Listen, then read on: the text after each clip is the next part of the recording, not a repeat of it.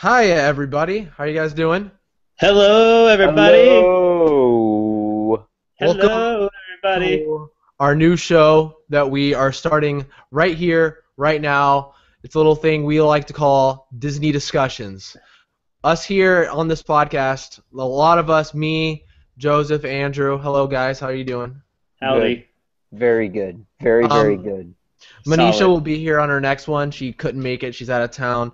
I know, our first one, she can't be it. But Disney Discussions is basically what you would call like a Disney movie book club, where each week, or actually, we're gonna try to do this monthly, see how that goes. It's kind of like it's hard to get us together a lot of times, but it's like Yeah. a Disney movie book club where each episode, one of us chooses a movie, any Disney movie, and let's exclude movies like the Avengers, like Marvel movies. We're excluding Star Wars, and we'll exclude like the Miyazaki movies, like those that from that anime studio, and we'll just hmm stick to like Disney proper. And we're gonna watch the movies, and you should watch it along with us. And we are going to discuss the movie and rank the movie and watch a bunch of Disney movies and have a good time. Oh, yeah. So, since this is A our first magical episode, time, Jordan. a A magical very magical time. time, we will harness the power of Disney magic and let it flow through us during this journey Let of it Disney movies. go. Let it go. All right, not yet. We're not Oh, starting at that one. But Joseph, okay. you actually picked our first one. I did. I picked the 1986 version of Sherlock Holmes called The Great Mouse Detective. It's a All right. Disney classic, and I guess we probably should just give very brief. I'm gonna give I'm gonna say what the movie's about in like one sentence. How does that sound? Go for it. One sentence. Wow. Well, Do yeah, it. okay. So it's a story about a guy or a mouse named Basil, who is Which one is it, Joseph? Is it a guy or is it a mouse? sorry, a mouse named Basil who investigates basically the kidnapping of a toy maker as he does battle with Professor Ratigan, who is a rat who actually thinks he's a mouse or pretends he's a mouse. So that's basically the story in a nutshell. Oh, Radigan. Oh, Oh, Radigan. Ratigan, he's Ooh, so Radigan. mean. Which, One of by the the way, one like of when I rewatched it, I had forgotten that there's like a villain song in the middle of it. It's so great. So random. We'll talk about that because it's like I was like, oh whoa, there's a song. It's like one of the only songs really in this movie. It's weird to have like a movie that has a song, but it's not. I don't know if I'd call this a musical. It's just it's a movie. It's a cartoon that has a song in it. Right, for sure. Kind of like, have you guys ever seen the Polar Express and how it's kind of like random? How there's just one song in the movie. I'm like, Yeah. Yeah. what? Why? I mean, it's a fine song. It's just weird. But anyways, let's go ahead and get right into it. I watched this movie actually a long time ago. It took us a while to actually get us together, but I watched it with Manisha, so it's kind of crappy that she couldn't be a part of this. But I watched it here with Wasn't it her her. first time seeing it? Um, I'm not sure if it was her first time. She didn't say, but it's my first time in a long time. I'll tell you that. Like, I remember watching this movie. Like, like my mom had to go to work like super early when I was in elementary school, and so she had to like drop me off at school. And so there's always like those movies, like those VHS tapes that the school had in rotation to kind of keep us like pacified. Entertaining. Yeah. Exactly, until school started, and The Great Mouse Detective was one of them. So it's been that long since I've seen it, but Wow. so I'm interested to see what you guys have to say about it, and I was really interested to watch it because like there was a lot of stuff I just forgot about.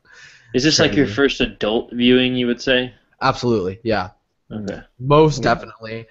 The one of the first things I wrote down about this movie at the beginning of this movie is quite frightening Oh, for yeah. a children's movie. Yeah. You have like the strange noises and the bat busts through the door to kidnap like the toy maker, who's it's weird. It's funny because like right away I was like, oh hey, Uncle Scrooge, because that's totally Uncle Scrooge's Yeah. voice, and Yeah. he's doing the same voice too. I don't know if that's that voice actor's just regular voice, but yeah, how horrifying for a little kid to watch that. Oh, yeah. And because the little kid gets pushed into like a cupboard and like a door Yeah, gets closed and And you like see the struggle in like shadows, and you think he's being killed. He's like, no, as they like tussle as he's getting kidnapped. It's really horrifying. And then like, it reminds me of like Fido Goes West sadness. Like there's a couple moments in Fido Goes West and Coming to America, or An American Tail, I mean, where it's just like you start crying. Too bad that's not a Disney movie. Yeah, but like, oh boy, reference. What was it? It was just weird stuff when it comes to like sad mouse movies, and The Secret of NIMH is kind of dark too. What is up with like us in like the 80s and 90s having like sad mouse movies? Mice just, they get the bad end of the like animal spectrum of rodents. Like they're always, you don't call it a rat trap. Oh, that's true. It has to be mouse. Yeah. They're the most sympathetic of rodents. Well, it's funny that you start off the conversation with like it not being a kids film. I mean, if you notice, like there's a part where there's drinking and smoking, and then actually one of the mice or mouses in the movie gets eaten by a cat. Now, I mean, it's not like super graphic, but it's definitely there, Yeah, it was made to be really scary. You hear the footsteps, and then everyone's like taking off their hat and all sad when he gets eaten by the cat. Because he was drunk, kids. So I guess adult drinking. Yep. Yes. Don't get too excited during the villain song, and then you might say something inappropriate. I have questions about that later, though. But like something else I've written here because I noticed is that girl almost has Fiefel's hat, like from The American Tail, like in the beginning of this movie. And I was just like, oh man, I don't know what date The American Tail came out, but I can kind of like, I don't know what inspired what, because like it kind of seemed similar. But yeah, and so like when we get introduced to what is essentially our Watson character, Dawson, it's like so close to being Watson. It's Dawson. And like it's when I start getting kind of like, whoa, this is kind of weird because they are Sherlock Holmes and Watson. Like that's the thing I feel like we should get out. Those are those characters. But they didn't have the royalties, so they couldn't technically use their names. They just had to use names that were similar.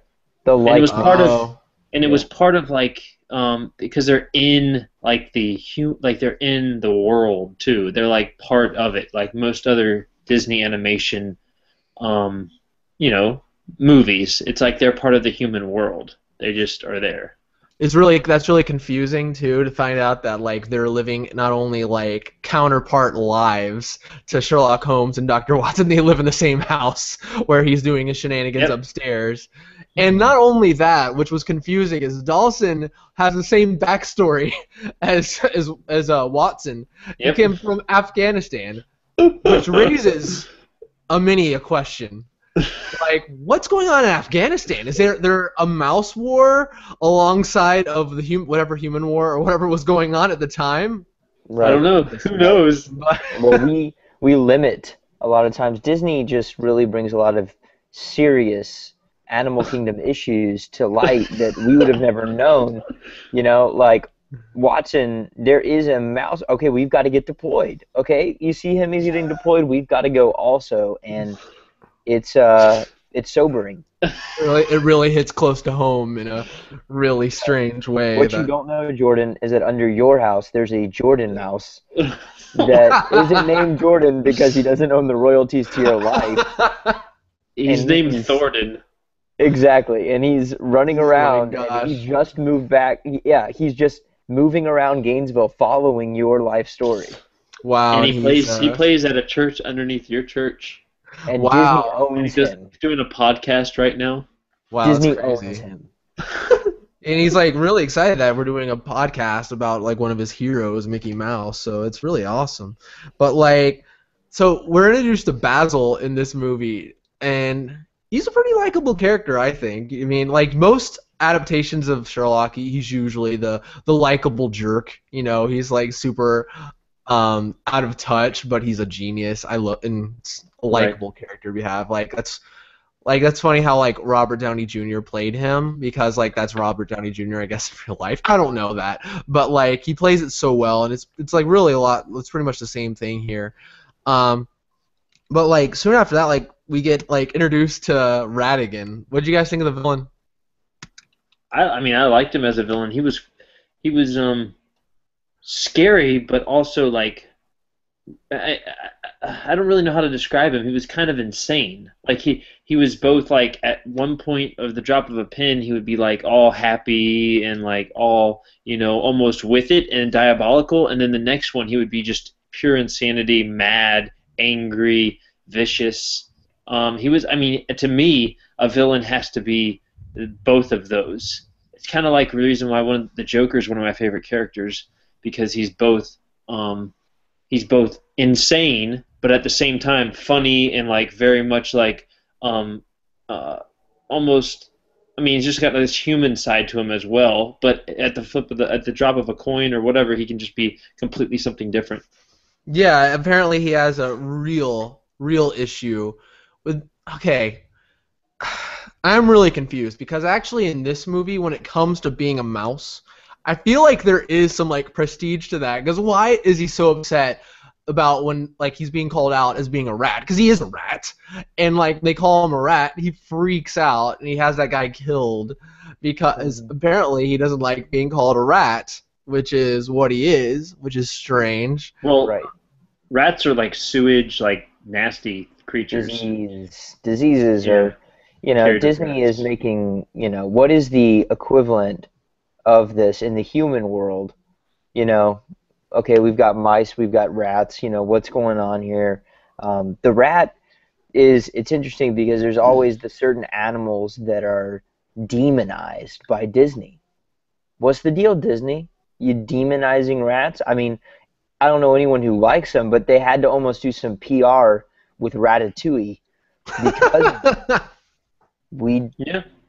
dealt these rats a bad hand, and now in Ratatouille we've got to make them enjoyable again somehow. So I don't Really? know. I like the villain.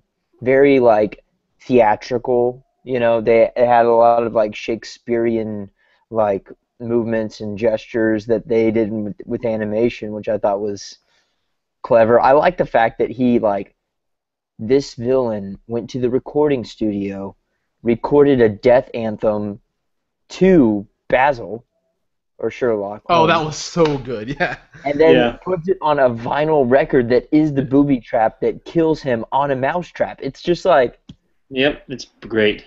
whose so job was It's it one to of my write favorite. down the storyline, and how do we get in on the ground level of the next human adaptation of this movie? Right? Yeah. And it's so Just funny, goes it's all so comes great full because circle. he's like, yeah, I was trying to think of the best trap for you, and so I just decided to use all of them. That's like that part like was the part where like the movie went from being like, all right, I'm kind of enjoying this. That was the most enjoyable part of the movie. That's where I was like, I was laughing quite a bit. That's really funny, and that Yeah. that song is great. Just like listening to Goodbye, so soon. it. I Yeah. love it. And like So that's good. we have Vincent Price Oh actually yeah, he is voicing the man. Ratigan here, and he did a great job. I really do think he's the best part of this movie. Like Basil's great too, but like Yeah. Kind of an Ratigan, Yeah. yeah, Ratigan's like the one that's really different here because like we've seen a great Sherlock Holmes and it's like really similar, but Ratigan quite good, I think. Oh And yeah. he has a song, so that's nice. And again, like it's Disney going like, okay, you have Professor Moriarty is the human and nemesis of Sherlock Holmes. So what are we gonna do? We're gonna make up one for him here, and then they give him this whole like identity crisis.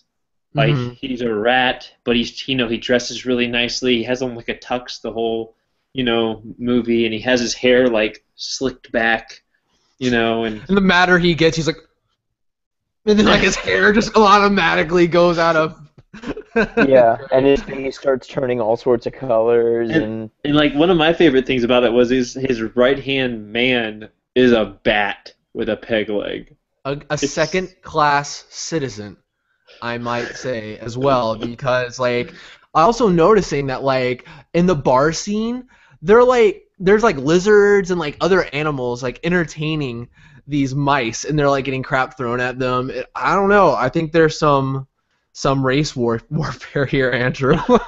yeah, I think it's true, but like you don't see a lot of like the detail and a lot of the like statement, so to speak, that they're making when you're a kid and you're watching this movie. Like me and Joseph probably have super similar background with this movie as far as like when we first saw this movie, Oh yeah, forget together. Yeah. Lion King, forget every movie ever because we watched this movie on repeat Yep. constantly. And like before we decided we were gonna watch it for Disney discussions, patent pending.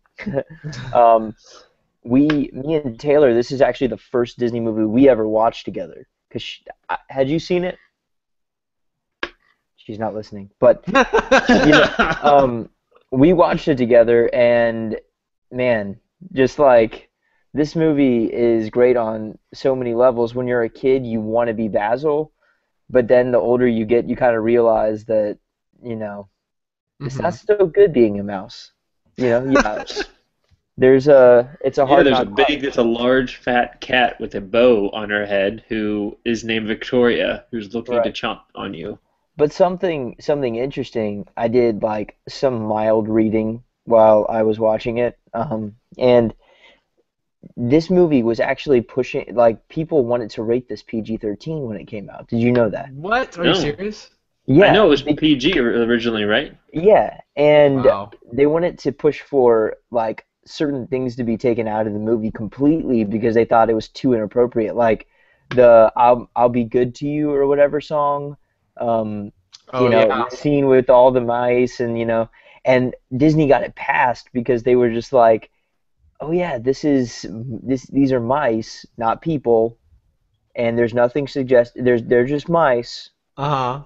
and so they That's played that yeah. card When and they had, gathered I mean, around. there's like two or three drinking scenes, Yeah, and there's smoking. I mean, there's like other things that are like adult natured, yeah, yeah, Yeah. yeah. especially So for there's '86, which this did come out before American Tail. It was they American both came Tail out same year. came out 4 months later. Yeah, Okay. All So right, there must have cool. been a big thing with companies thinking that mice were going to sell movies. Animated mice are going to rule everything. It's a good year right. for mice, that's for sure. Crying out Yeah, loud. But like, let's talk about that song a little bit. Like, the song for like me not remembering this movie very well. I like seeing that part of the movie where in the bar where they're in disguise and they get poisoned or whatever, and this lady's performing. They're all charmed by her. I was 100% convinced that okay, this is our lead like mice lady or whatever. This is gonna be one of a main characters. No, that's it. She's there to sing a song and right. she pieces out, which it's a fine song. I forgot all about it really, like how it went, but it was kind of weird. But yeah, I was 100% convinced, and then she leaves because that's usually the part Well, where the main girl comes in. Except it's a little late in the movie for that. But yeah, exactly. If you think this is like a regular length feature film, this is a shorter feature film. This is oh like, yeah, like an hour and 10 minutes. It's not an hour and a half. So, I mean, it kind of like, you know, yeah, in a normal movie, maybe you'd meet the female lead, but they didn't have one. They didn't need to see, hmm I guess. They didn't need one. Um, yeah. that And was it pretty was a random. it was a really watchable length. It was kind of like whoa, it's over. This is ending. Yeah, this is short. But I didn't think it was like too short. It was fine. It told its story and really Hmm. really quickly. But we talk about like the villain's plot real quick. All right, so let me just get this straight. Okay, so he kidnaps a toy maker, which basically what they're doing is they're stealing parts from the toy store. Which, by the way, that toy store is horrifying too. Like there was You some. see Dumbo? I saw Dumbo. We have our Disney cameo. Dumbo is there in the toy store. And they got a big old shot of him. But he's stealing parts to make what is essentially a like robot, like remote controlled queen, which pretty funny. It's great.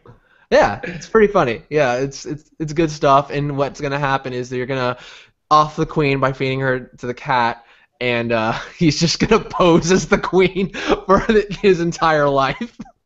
Yeah, well, he's going to have the robot give Uh-huh. him the power. So then he's going to be like the new king or whatever. But yeah, Yeah, that that's was fun. basically the villain's plot. I enjoyed it. I thought it was funny. See, here's the thing about this movie, and I didn't pick up on this when I was a kid. Andrew might have because he was a little smarter when it came to movies and film. But it's a direct story. it's like point A to point B with like a couple of things in the middle of it. But it's not like sometimes in animated movies or in movies in general, you have like redundancies of stuff that keeps happening. And it's like, okay, we're going to have this climax, there's this big point, and then we're going to go down, and then we're going to go back up, and then we're going to go back down. This movie like had the one climax, like the, where they get in trouble, and then it went to the end. It didn't like have to go up and down again. You know what I mean? Yeah. Yeah, which I think it services this movie really well. It makes it really different. I mean, like, there isn't a lot of movies this brisk and this short. Like, even amongst like Disney movies, which are already usually on the shorter side because they're made for families. So, Yeah. But yeah, I think it makes it a lot really watchable and kind of easy to recommend because the good stuff it shines through before it wears out its welcome. Like Correct.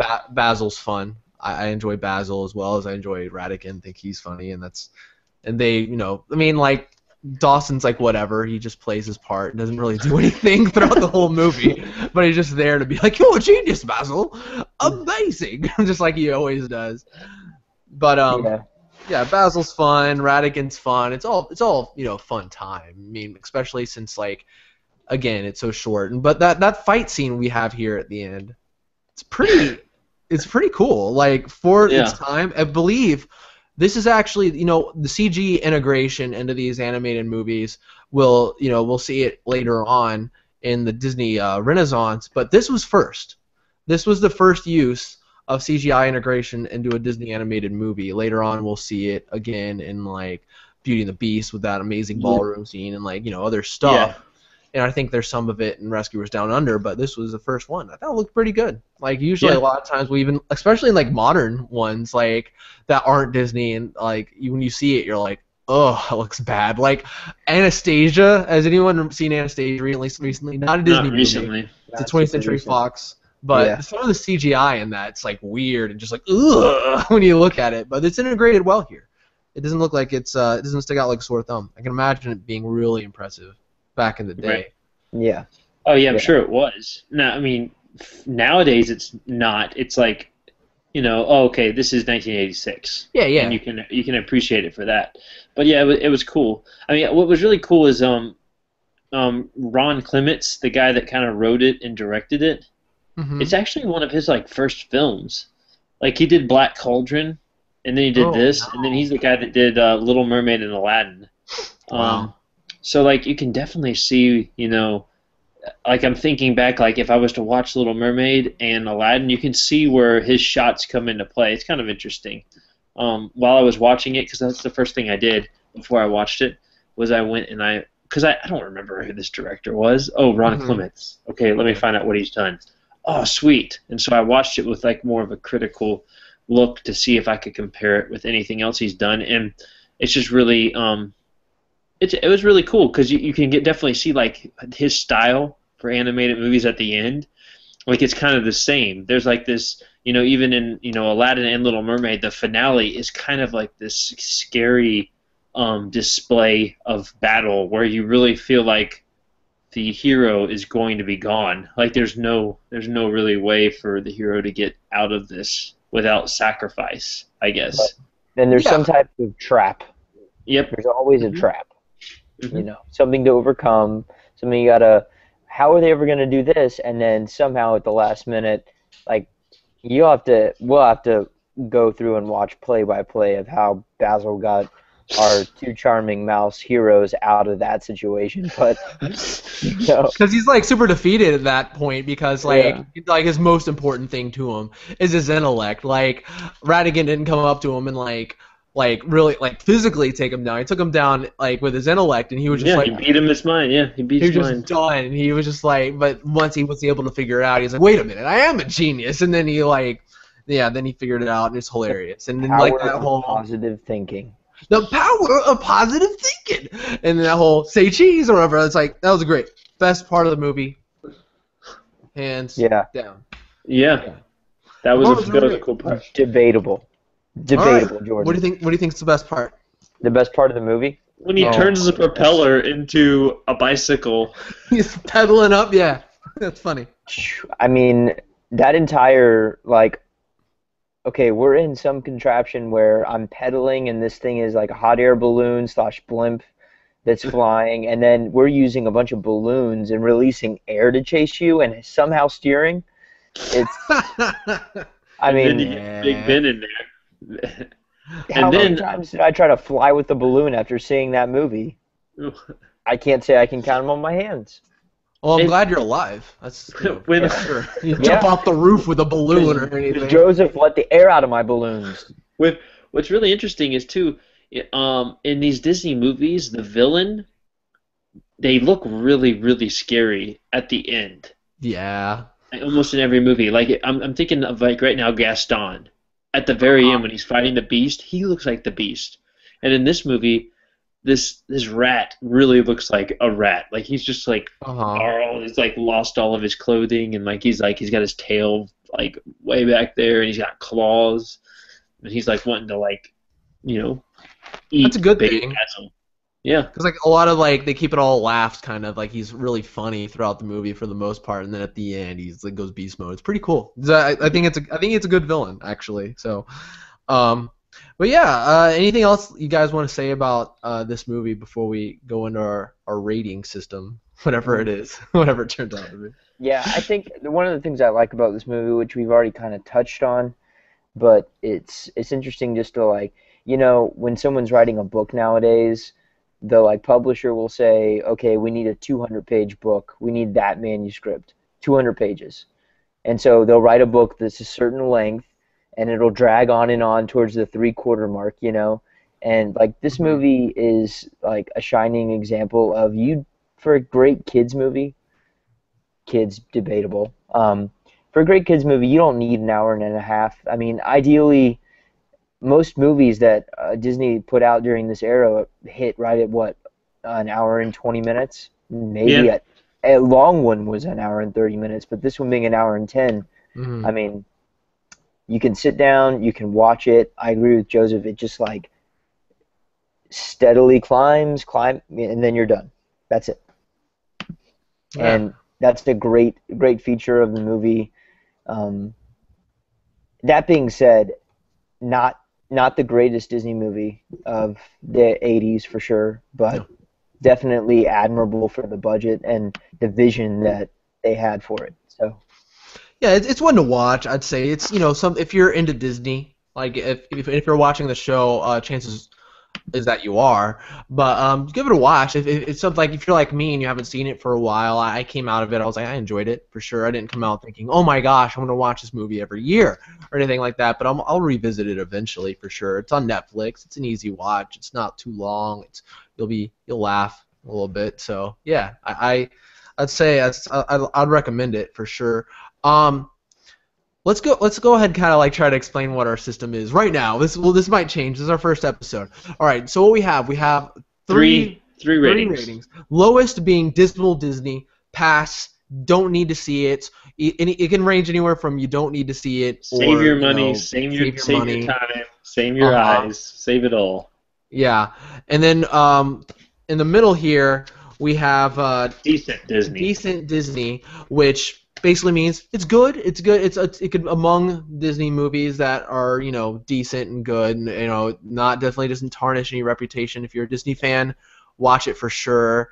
And if you just want a fun family movie, yeah, we watch it. It's a recommendable. But Disney. So just to add a little bit of a definition there, would Yeah. a decent Disney be like how many revisits would you have there? Is it one that you would revisit like every 2 years, every 3 years, or is it like every few years I wouldn't mind watching this and being like having it on. Not like ritualistically, but like right now someone was like, let's watch The Great Mouse Detective. I'd be like, I just watched that. But like give it like if it like a year, next year, something like that, someone's like, let's watch The Great Mouse Detective. I'd be like, yeah, I'd love to. Okay. One of the it's like that. It's recommendable for like Disney fans for sure, and like if you like family movies, but Luke isn't on this the series that we're doing because he's not in animated movies really. He's not in Disney movies, but so for him I'd be like, nah, you don't need to. But like for someone like us, it's easy to recommend for sure. Yeah. And then we're getting to Disney Classics. Disney Classics is All our day, highest every day. review. You can recommend this to anyone. It's a fantastic movie. It's prime Disney. Like if someone was like, I've never seen a Disney movie, you'd feel comfortable showing them this as one of the first ones, or among the ones that you were like, I gotta show you this. And so that's where Disney Classic falls in line, where it's just a highly recommendable movie. You're not recommended to just us, but maybe something that we'd recommend to Luke. So think of it that way. Recommend to Luke. Absolutely. Where would you put this, Joe? Oh man, for me, it's a Disney classic.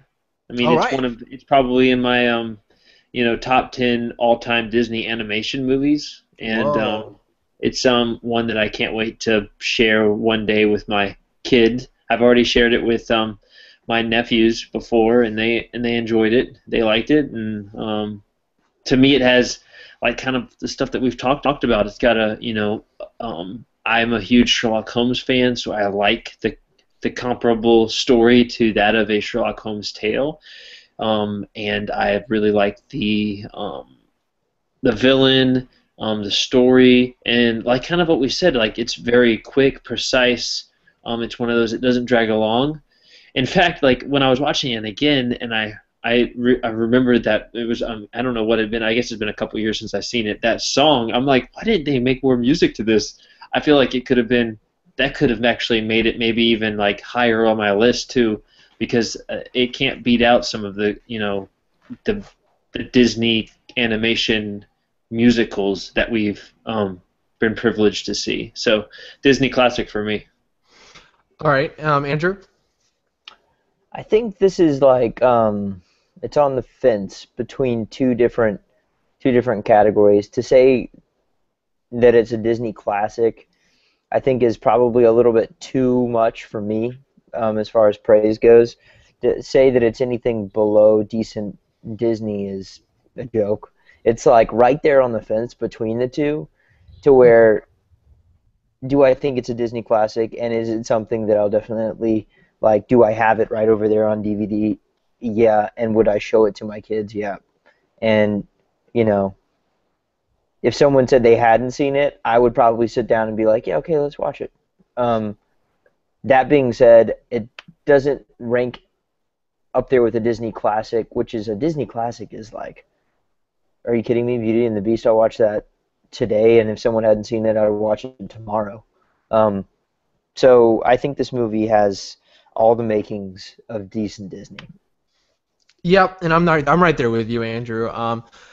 Coming from a perspective for someone who hasn't seen it that much, and it wasn't like something I watched huge when I was a kid, it was enjoyable for me watching now. I had a lot of laughs. I enjoyed the villain, I enjoyed the main character, and it was short and it was sweet, and but nothing mind blowing. The villain and the was probably the best part. But as far as like, it's kind of weird to get a taste of musical that could have come from this, but only kind of be like, all right, that's all you get. Because Ratigan, that was a fun song. That was catchy. Like Ratigan, oh Ratigan, like that was, it's simple, it's fun, and that, song of the bar. But like, I'm with you. Like, I would have Joseph. I would have loved to see if there were like more songs to this. It may have because a lot of times like in this era, like the songs elevate it so much. I felt like if there was like they made room for a lot more songs. I feel like, oh, are you okay, Joe? I feel like it could have been elevated a little bit by the great music that we're gonna get later on in like the Disney years. But because I mean, like, just in comparison, if Little Mermaid had no songs, I mean, where would that fall? I mean, and that's kind of like those were the thoughts that were going through my mind when I was watching. I was like, I love it still, but like it was like, oh, sing more. Yeah, and it's like, a lot of times, like, depending on what it is, the songs elevate these movies so much, and I wish they didn't have any at all if they were going that route. Even though I like Ratigan, it's like, if you're not going to do a musical, just don't do a musical. Like, Rescuers Down Under, a movie which I quite like, doesn't have any songs, and it was like, and so I never thought about it. I never thought, oh, I wish there were songs, because I'm like, okay, they're not making that movie. And so, obviously that means a lot to me, and it's going to mean a lot to me during, like, you'll see kind of like how I feel about like Disney musicals. Like, that's obviously going to be a big part of like my rating, but definitely decent Disney, even though like, but I will say the music is nice. Like, they had some nice themes going on there with the score, but yeah, decent Disney. I think something that's going to be like a reoccurring theme for us all, and we'll obviously, like, even now, I think we all like really like this movie, but Mhm. the extra, say, like 15 minutes and the extra, I don't know, $1 million budget, like, are the difference between The Great Mouse Detective being what it is and, 101 Dalmatians being what it is. It's like Right. Yeah. there's like something to be said about Disney. If they want something to be a classic, they're gonna bankroll it to be a classic. You know what I mean? Yeah. Like, even we see that even to present day with a lot of the Disney movies that are coming out, like Inside Out, Sorry, yeah. or whatever movie they put out, they can almost like will it to be a classic.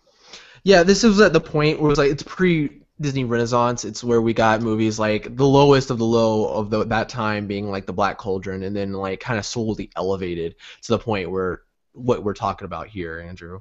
But Hey, Jordan. great pick, though, No Joe. wonder you liked the music. It's by one of my favorite composers, and I didn't even know it. Henry I can't even Mancini. believe I didn't know this. Oh, Henry really? Mancini.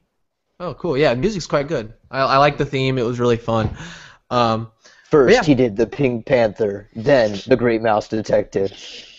Same It's thing, right? amazing. And Remington Steele and like everything else that's out there. He's like 300 plus songs, themes, and stuff. Oh my Guy's gosh. a baller. Well, great pick, Joseph. It's great to have the show. I'm excited to watch Disney movies. That's like the main thing about this show that I love so much. The fact that I get an excuse to like revisit some of these Disney movies and discuss them. It's great. So we get okay, decent Disney classic. Dang, Joe. All right, let's go ahead and discuss what we're gonna do next week. I'll go ahead and I have a movie Or the picked out next for time us. we do it. Not next week. Sorry, I said next week. We're not doing this weekly. You can probably expect another one in like a month or so, maybe a little bit. Or 3 months. I'm just We're kidding. not. No, we're gonna commit. We're gonna commit to a date, and then we're gonna stick to that or try Yeah. to, and see Yeah. who can make it, basically. Jordan, what do you got? All right, I'm going newer. We discussed that these movies, we're including these movies into Disney discussions. It's a Pixar movie. I'm gonna go with WALL-E. We're gonna watch WALL-E. It's a movie I haven't seen in a while, and I'm excited to watch it, and I'm excited to discuss it with you and see what you I'm guys into think it. of the movie. I'm into it. Is I'm it on into it. Netflix? I don't think it's on Netflix. There's not a Pixar movie on Netflix. You'll notice. Okay. Which I didn't is know that. strange, unless you're counting like Pixar shorts, I think. But yeah, find a way to check it out. Maybe like rent it, but watch it, and yeah, be a part of the discussion. I'll rent it from with us. Blockbuster, Jordan. I'll rent it from Blockbuster. Oh, okay, yeah, time travel. Good. Right. All right, Wally it is. All right, guys, we'll see you then on our next episode of Disney Discussions. And remember, a dream is a wish your heart makes. Thank you, Andrew. Thank you. Always. We need to have like a Disney sign off or something. See